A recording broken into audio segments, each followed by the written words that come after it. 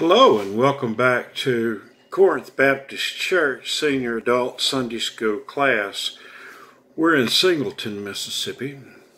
Thank God we've finally begun to start meeting indoors again. It has been a long quarantine, I'm here to tell you.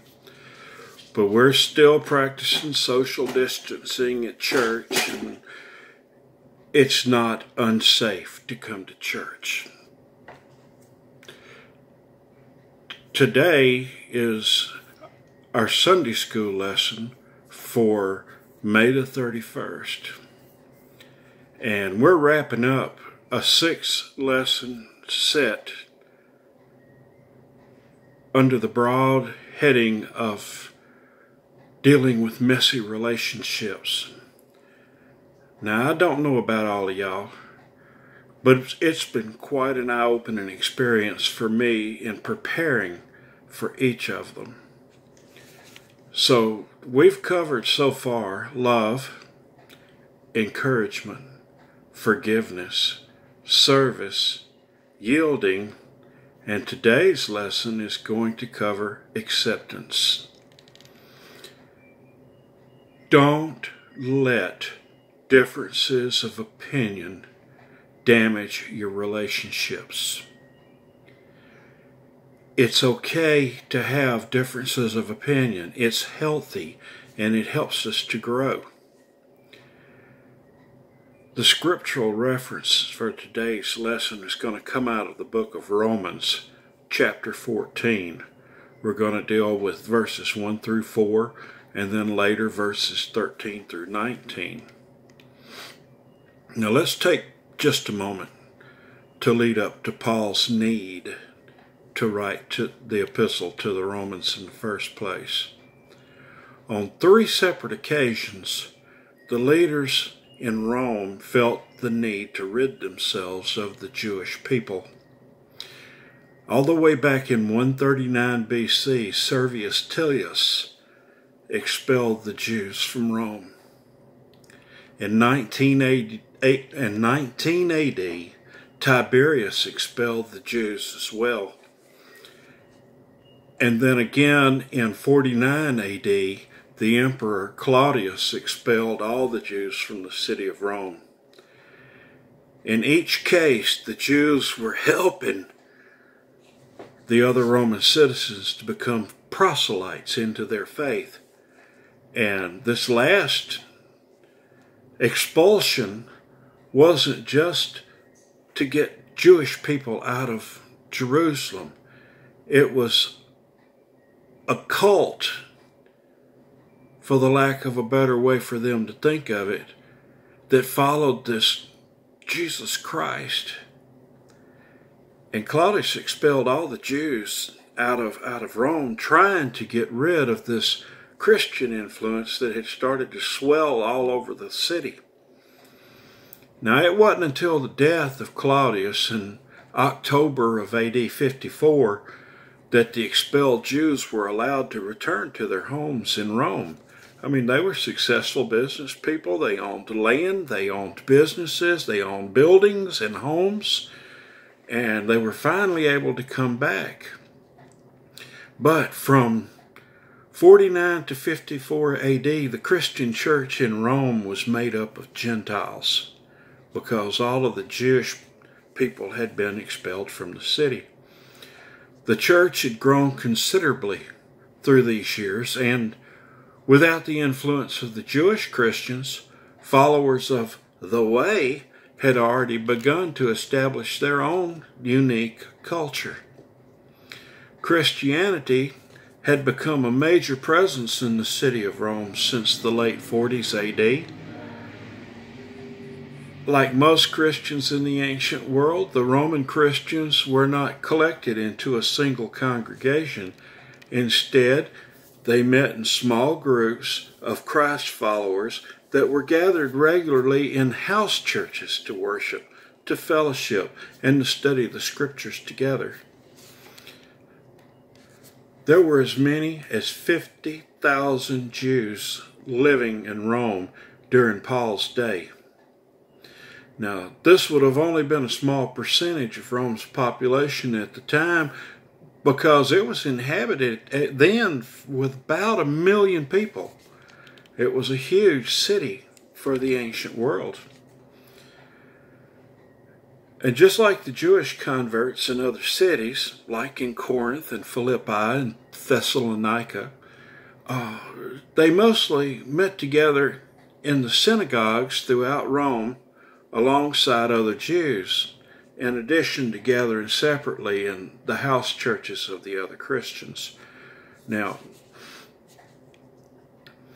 so the culture of the Jewish people was quite different from the culture of the Gentiles in worshiping God. Because it's like I said, the Jews, when they came back to Rome, they'd go to synagogue, and then the next day they would go to these house churches. Now, it's important that we note that the Jews had been educated about the things of God from their youth. Don't you know how hard it must have been for them to now justify their faith, not by works, but by grace and faith in the deity of Jesus? That goes against everything they were taught all their lives, to convert over to Christianity and believe in Jesus Christ. Now, the Roman people, they were pretty tolerant of most religions, but that tolerance was limited to religions that were polytheistic, meaning the Romans' authorities didn't care who you worshipped, as long as you included the emperor among your gods, and you didn't create problems with the other religious systems. But now, as we both know, as we all know, both the Jewish and the Christian faiths were then fiercely monotheistic. Polytheistic means the worship of many gods. Monotheistic, of course, means the worship of one and only true and living God. And this was a pretty unpopular doctrine, that there was only one God, and because they were only worshipped one God, it meant that they refused to acknowledge the emperor as a deity. And this, of course, is why they experienced such harsh persecution in Roman history. As a matter of fact, the church was so hated in the Roman Empire, and every natural calamity, whether it was a flood, an earthquake, or a drought, it was blamed on the Christians and on their refusal to worship the Roman gods. Even Nero, the mad emperor, the insane emperor, who had his soldiers to go out and set Rome on fire, when he was questioned, he accused the Christians. But more to the point of this lesson is the fact that the Gentile Christians and the Jewish Christians, because of their forced separation in the late 40s and early 50s, their Christian cultures diverged. They moved apart. Enter Paul's epistle to the Romans in an effort to deal with the tensions that had arisen within the body of Christ in Rome. Whether you believe in full immersion baptism or sprinkling, or whether you believe in lively or reverent worship, or whether you even believe that there's going to be a rapture or not, it's important to understand that we all operate on the revelations given by God to each of us individually and denominationally. We must accept that we have differences and continue to love one another as brothers and sisters in Christ. The entire purpose of this lesson for the last 5 before it has been to help us to understand how to deal with messy relationships. According to accepting the fact that we have differences within the body of Christ and respecting one another is an important step towards that end. Now, the first scriptural reading is Romans chapter 14, verses 1 through 4. Accept anyone who is weak in faith, but don't argue about disputed matters. One person believes he may eat anything, while one who is weak eats only vegetables. One who eats must not look down on one who does not eat, and one who does not eat must not judge one who does, because God has accepted him. Who are you to judge another household's servant? Before his own Lord he stands or falls, and he will stand, because the Lord is able to make him stand. Now, I read that over and over again and let it soak in, and it's powerful teaching. But I'm going to move on. As you know, in the 15th chapter of Matthew, verse 11, Jesus says, now what goes into the mouth does... What... Let me start over. Matthew 15:11 says, this is Jesus speaking, now what goes into the mouth defiles a man, but what comes out of the... That's still... I got it. I'm reading it wrong. I'm sorry, folks. I get senior moments, but I'm in a senior class. Jesus says, not what goes into the mouth defiles a man, but what comes out of the mouth, this defiles a man. Now, with this verse and the story of Peter's vision of the unclean things being lowered down from heaven and God telling him, don't call unclean what he has cleansed, people say that Jesus made all unclean meat clean for us. Right there. The law of Moses concerning which animal meats were clean versus unclean was God telling us which ones were healthy and which ones would cause us harm. Jesus told us plainly that he did not come to do away with the law, but to fulfill it. Now, I could go into great detail about why we should not eat rabbit or beaver or swine or catfish, but I'll digress. That's a subject for another day. Paul says it best up in verse 2. Now, he addressed those who were spiritually mature by telling them not to get into arguments with other Christians, especially those of different cultural backgrounds, over disputed matters. Water baptism versus sprinkling, etc., etc. He tells us here not to look down on someone that you feel is not as enlightened as you are, or as you feel like you are. He goes on to ask each of us, just who do we think we are to judge somebody else's servant? That someone else, it's none other than God himself, the God that created all of us. Of that servant over there, Paul says, before his own Lord he stands or falls, as do we all. I really love verse 4. Paul declares something that we should especially take to heart. He writes, and he will stand, talking about that servant standing before his Lord. And he will stand because the Lord is able to make him stand. God alone is the one that's able to accept or reject someone from his household of faith, because the Lord is able to make him stand.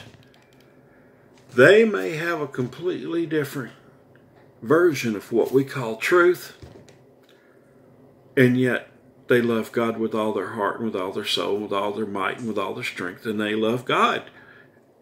And they believe on Jesus, and they believe that Jesus died and he was rose from the dead on the third day and left us, and he's coming back, and they're waiting for him just like we are. Do they believe everything the way we believe it? Oh, no. Does that make them lost? Oh, no. I heard a joke one time, and I can't remember it very well, but someone died and went to heaven, and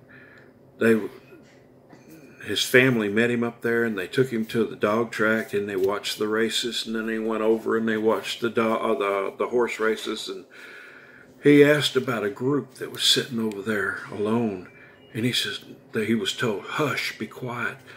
Those are Pentecostals. They think they're up here by themselves." We don't know what God is going to save and what God is going to throw into the fire. It's our job to be faithful to the end, that we might be counted worthy of life. It's not what we do. It's by the grace of God. But we need to get our minds wrapped around that grace, and we need to focus on running the race until he comes back, or until we breathe our last breath.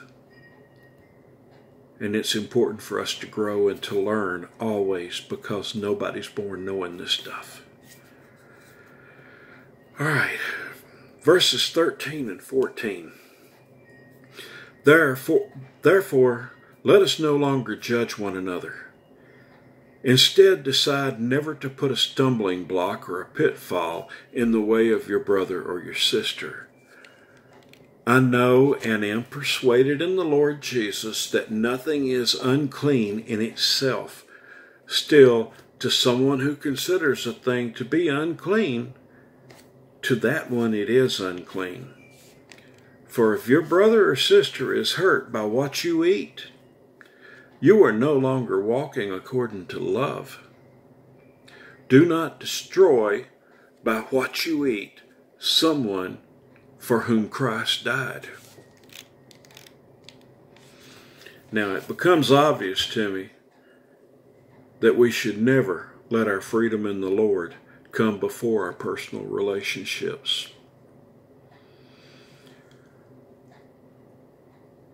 Look, there are times that I want to jump up and down and shout in church. I do, after all, have a Pentecostal background. But Baptist worship, to me, is more reverential.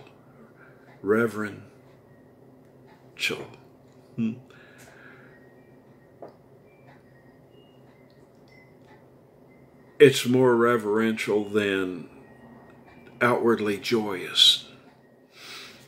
Now, I've broken into dance in the sanctuary. I've leapt up and down for joy. I've shouted, and I've even made laps around the pews. I've relinquished control and broken out in tongues, and I've been slain in the Spirit. These things just aren't done in most Protestant congregations. Does that make either school of thought wrong? Nope. I will get off in a little rabbit hole for just a second, though. I've known since I was very young in Christ that the unforgivable sin that man can do is blaspheme the Holy Ghost. And I used to think it was saying something bad about the Holy Spirit, or even denying that the Holy Spirit existed. But over the years, I've come to another understanding. For someone to stand up in church and babble away, and then that person or even another person gives the interpretation of those tongues, and all of it's made up in their heads and none of it come from the Holy Spirit, that's lying on the Holy Spirit. That's lying on the Holy Ghost, and that's blaspheming Him. But those servants of God that do such things, they're the ones that's going to have to stand before their Lord, not us. And we need to understand that what they're doing may be of God. If we're not spiritually mature enough to discern it, then we've got to take it on faith and go on. Don't sit there and argue about it. Most people in Baptist church wouldn't know what to do if somebody broke out in tongues. They would be astonished, and I can understand why. But remember, before His own Lord, He stands or falls. And He will stand because the Lord is able to make Him stand. There's those that are going to get to heaven on the white throne of judgment.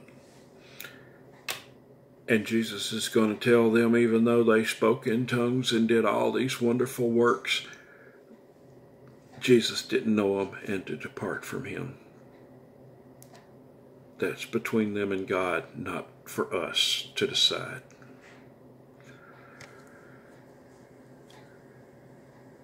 It's a lot more important for us to not to place stumbling blocks and pitfalls in front of our brothers and our sisters.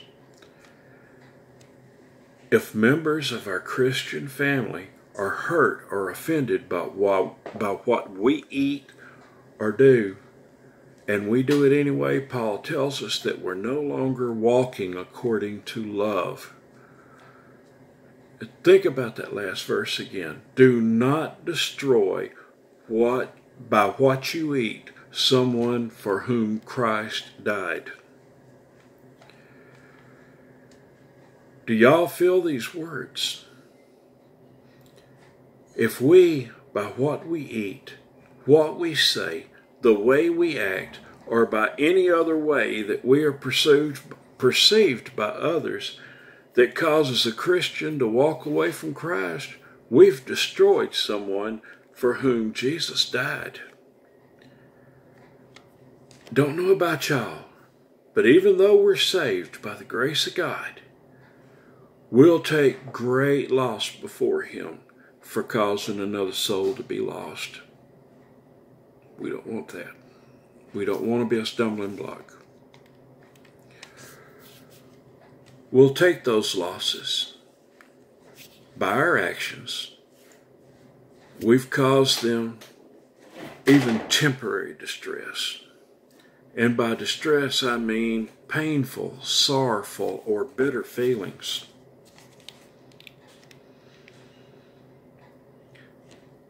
The final section of Scripture that we're going to cover tonight is Romans chapter 14, verses 16 through 19. Therefore, do not let your good be slandered. For the kingdom of God is not eating and drinking, but righteousness, peace, and by the Holy Spirit, joy in the Holy Spirit. Whoever serves Christ in this way is acceptable to God and receives human approval. So then, let us pursue what promotes peace and what builds up one another.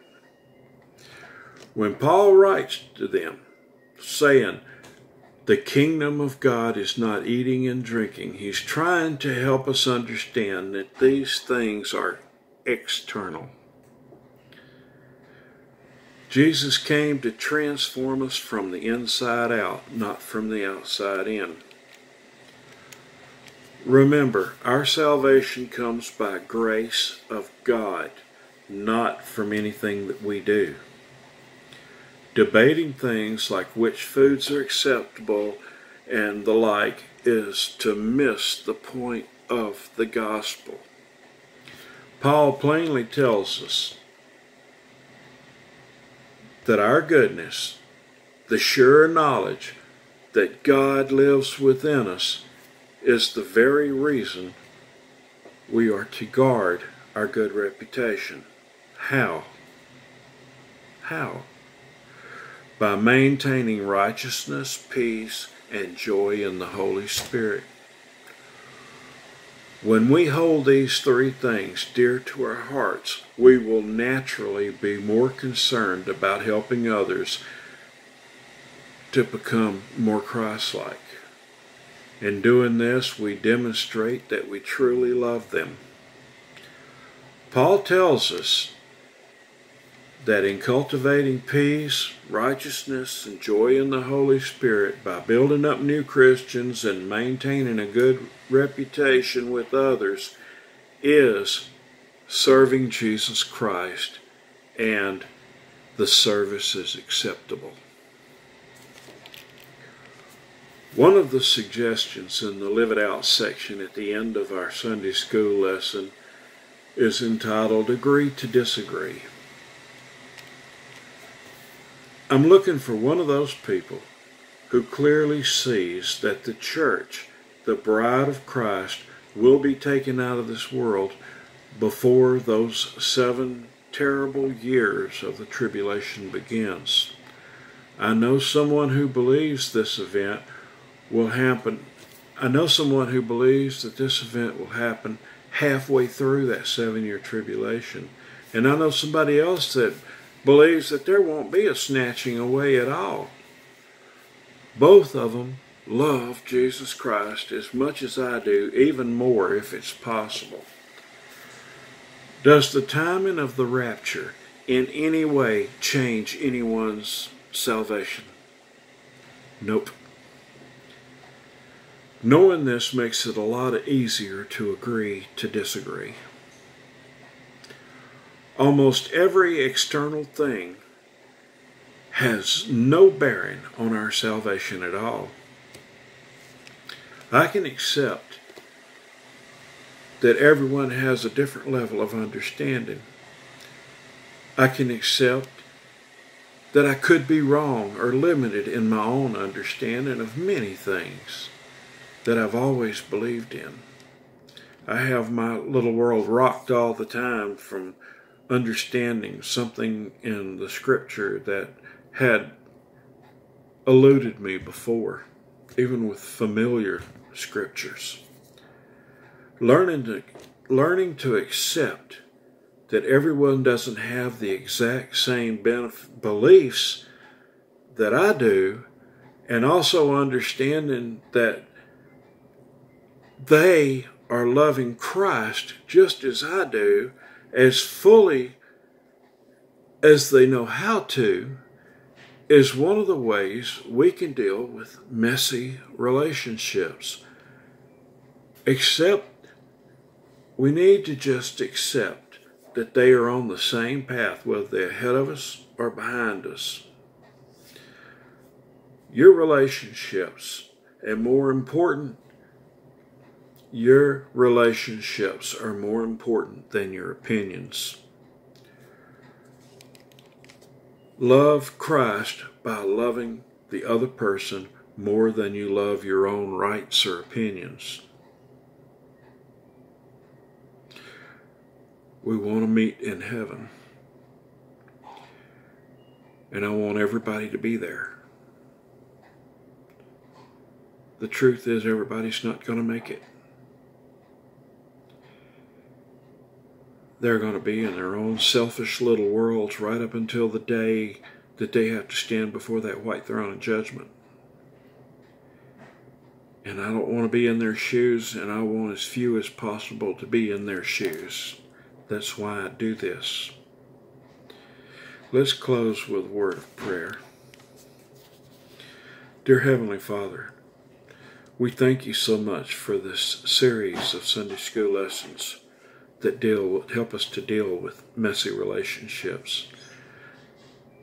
And I thank you for this lesson, Lord, that you help us to understand how important it is to accept other people who love you. And to understand that just because we don't all believe it the same way doesn't mean that only the right one gets to heaven. You are the master of the servants, and every servant will stand or fall according to you, not according to us. Lord, as we serve you, as we love you, and as we do everything we can to please you because we love you, I pray that our service is acceptable. Let us stand approved by you, O Lord. And Lord, please go with us. Help us to get back to whatever normal's supposed to be. Help us get these restrictions off of us, Lord, that we can continue to go about your business and your work. In the precious name of Jesus, I give you all praise. Amen. I don't know what this coronavirus dance that the puppet masters of this world think that they're making us do, which way it's going to go. But I firmly believe that before Christians are faced with a choice of taking some kind of tattoo or microchip insertion or RFID tracking, before it comes to the point that we have to refuse to take that and not be able to buy and sell, I believe Jesus will come and take us out of this world. I may be wrong. I don't know what tomorrow's going to bring. Only Jesus knows that. But I strongly encourage each of us to be watching and to be prayerful, because that time may be a lot closer than any of us can imagine. And with that sober note, I will say goodbye. Y'all have a great day, and I'm looking forward to seeing you in church. Bye-bye.